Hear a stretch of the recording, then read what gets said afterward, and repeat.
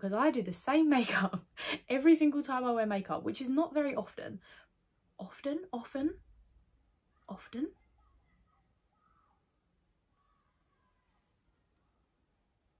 People are having an argument outside my house.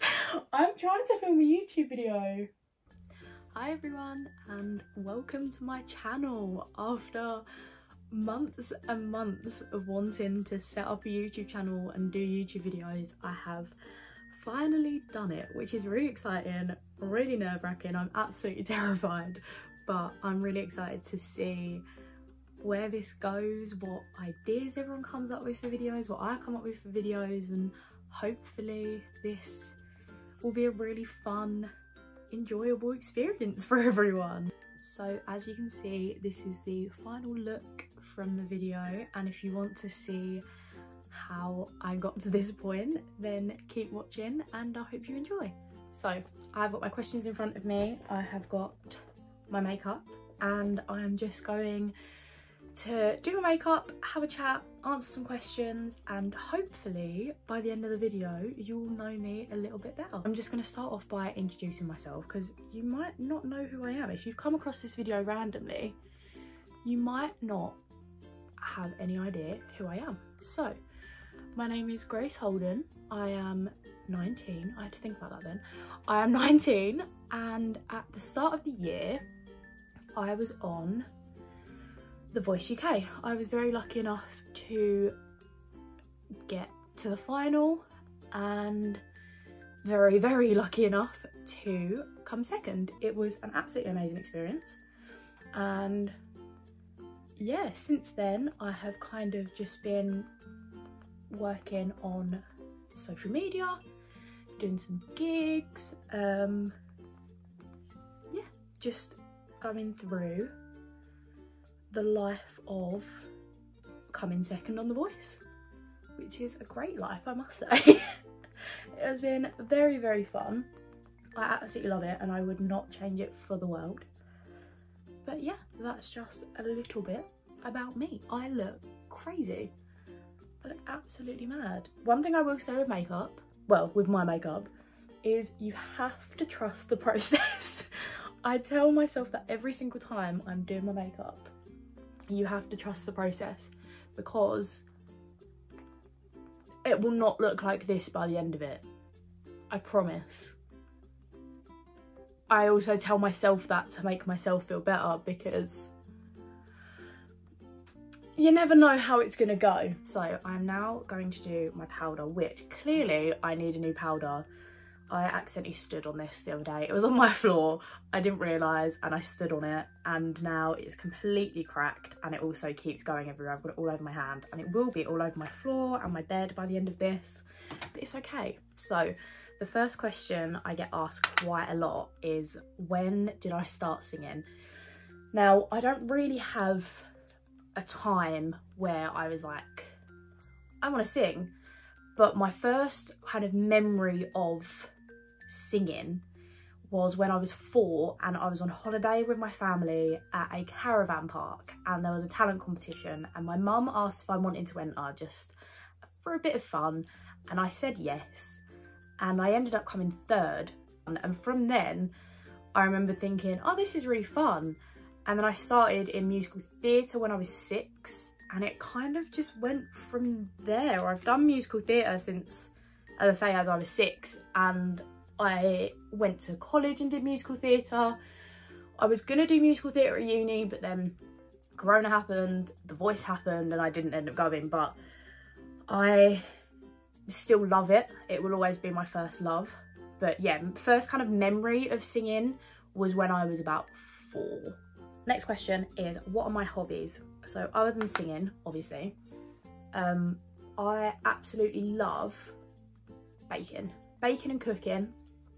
I love it. I would do it all the time. When I was younger, I would help with the cooking in the house. I would help my mum make dinner. I would bake things for after dinner. I'd love to, my family would come home from work and there would just be an array of cookies and cupcakes and all kinds of stuff just on the side for everyone to eat, just because I absolutely loved doing it. It's just such a, just shove on some music, bake, and then you get to eat it all afterwards. It's a hobby that pays because you get to eat it all afterwards, which I absolutely love. But yeah, I would say my favourite thing to bake is probably millionaire shortbread, which I only really make at Christmas. I only make it at Christmas. I don't know why. It's just always been a Christmas thing. I make millionaire shortbread, fudge and gingerbread men every Christmas without fail. And then I give it to everyone that I see. Family, friends, everyone that comes around or I go and see at Christmas. I'm like, here's treats for everyone. But I absolutely love it. And I will say my family, I'm not complaining either because they get to enjoy it as well. But other than baking, I don't really have many other hobbies. I've just joined a gym, if that counts as a hobby. But as I say, I've only just joined. I joined about 3 weeks ago. But yeah, other than that, I don't really do anything else. I sing, I cook, I bake. That's it. What an exciting life I have. So now that the contour slash bronzer is blended in, I then move on to my eyebrows, which is usually the part that is the most hit or miss. It either goes perfectly right and I have no problems, or it goes incredibly wrong and I have to take them off and do them again. So let's see how it goes. The most commonly asked question I get when I meet someone and they find out that I've been on The Voice, or they are asking me questions about The Voice, is what was the process like and what are the coaches like? So the process is incredibly long. That is one thing I will say, is it's not how you see it on TV, that people are just kind of there and they audition and that's how it goes. It's not like that at all. There are 3, maybe 4 producer rounds before the actual auditions, which are always really fun. They make the process really, really fun and I really enjoy it. I've auditioned for The Voice before and I've enjoyed it every single time. But it's very long and you're waiting a long time to find out. I mean, I started auditioning in May and I found out I had got a blind audition in August. So between May and August, I was auditioning with producers and researchers for the show and everything like that. You do so many auditions that it's such a long process before you actually get to the blind auditions. But as I say, it's really, really fun and you get to meet some amazing people. You get to meet people who end up being on your team on the show. There was people that I remember seeing at auditions that the next time I saw them, it was, oh my god, we're on the same team. But yeah, it's a really, really fun process. But after you go through those auditions, you then do the blind auditions, which is, again, probably the best moment of your entire life, whether you get a turn or not. It's so fun to just be there and do it. Like, you get the biggest adrenaline rush in the entire world. I will never ever feel a feeling like that, which is really annoying because, as I say, it was the best feeling in the entire world. But then after that is battles. Battles was the hardest one for me because I've never been in that situation of going up against someone. I've done duets with people where the outcome was both of us get the result rather than one person goes through and one person doesn't. It's either the both of us or not. Then semi-finals was probably a bit of like a breakthrough for me because I realised that this was serious now. I had got to the semi-finals. This could actually go somewhere. I think at first it was kind of, when I got a blind audition, it was like, oh my god, I've got a blind audition, I don't care what happens.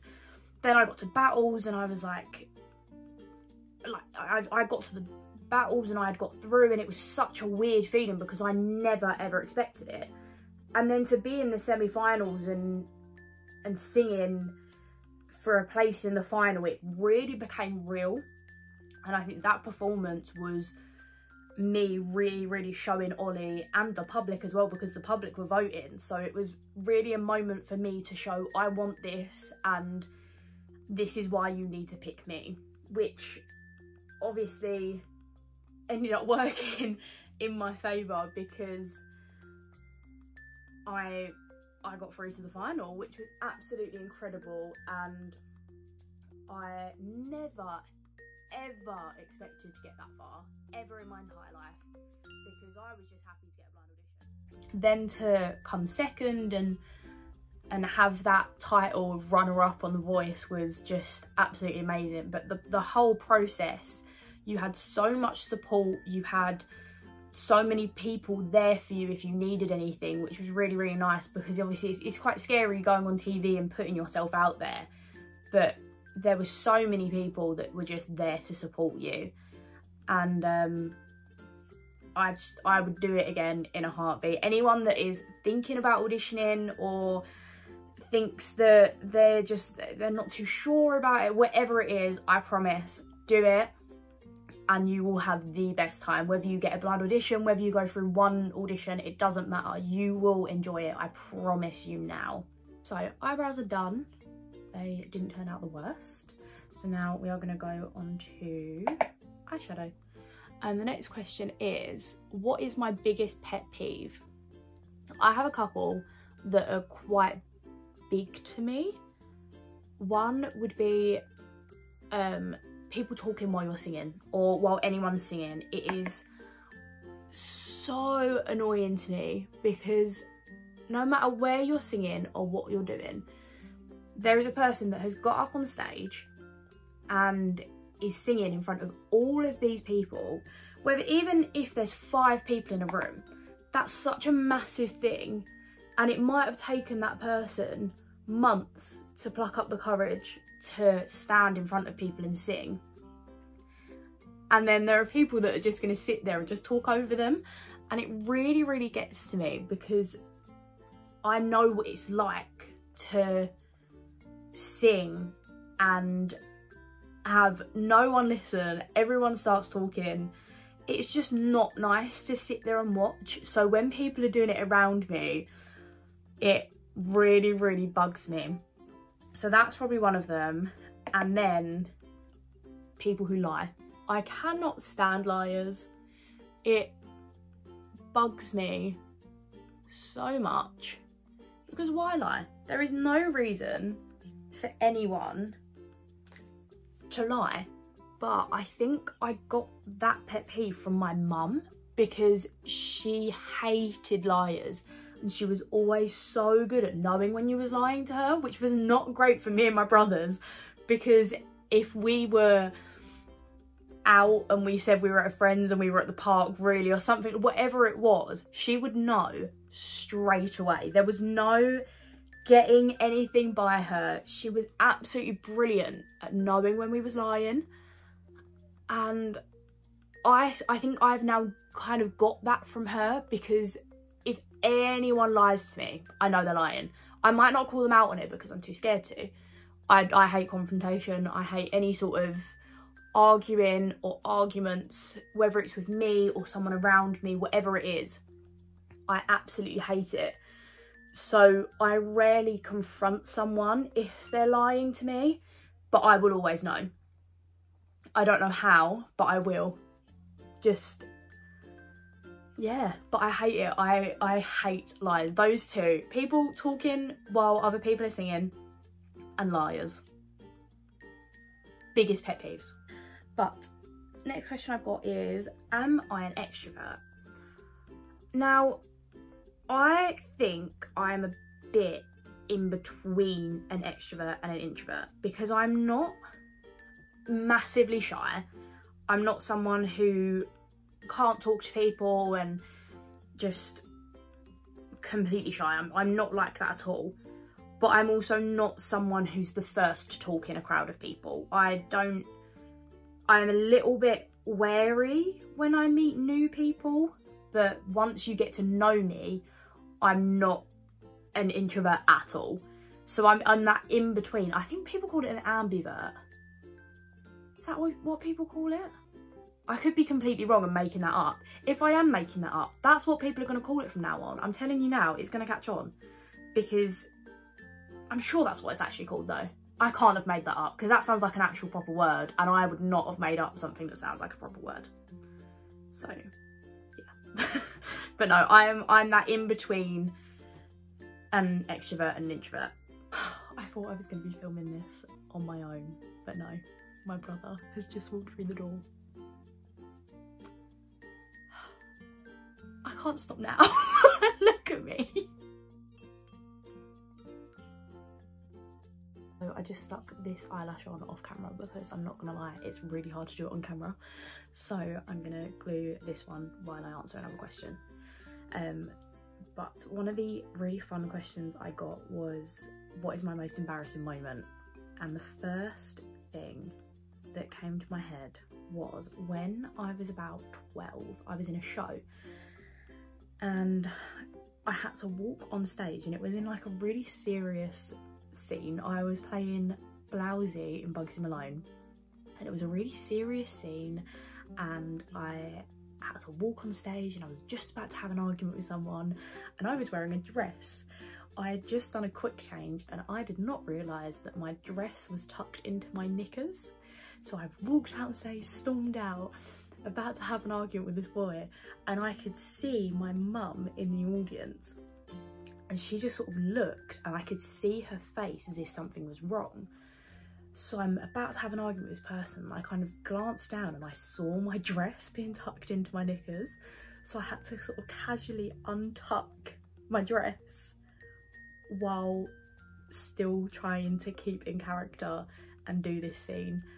And it was not fun, and it was so embarrassing. And I remember getting off stage and absolutely crying my eyes out because I knew that everyone had noticed, because my mum noticed. I saw my mum click, and then after that I was like, oh, everyone must have noticed.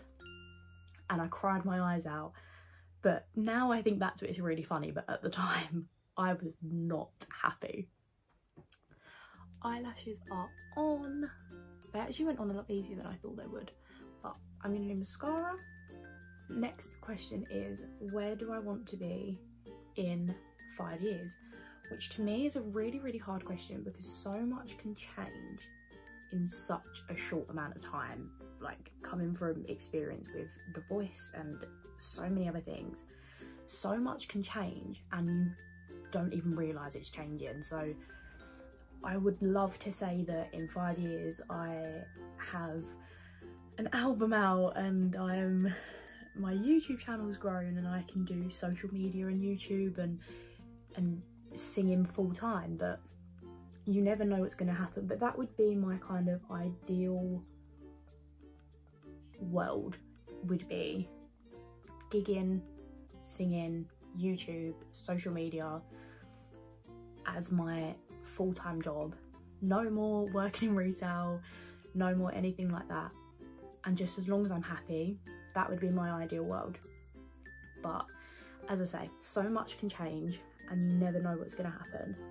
But as long as I'm happy, I am healthy, and I'm enjoying whatever I'm doing, then that's all that matters to me. It doesn't matter what is actually going on in my life,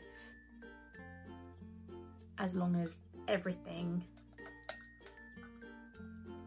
kind of with myself is good, I'm happy, I'm healthy, and I'm enjoying my life, then that's all that matters to me, no matter what is kind of going on. But yeah, sorry, that got really deep really quickly. So as you can see off camera, I just put on some red lipstick and this is the look finished. Normally I would have my hair down if I was doing this much makeup, but trying to do my makeup with my hair down is not fun in the slightest.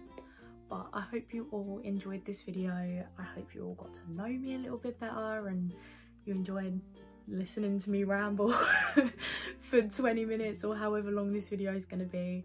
But if you did enjoy it, make sure you give it a thumbs up, you subscribe, and let me know what you want to see in the comments. And I hope to see you all soon.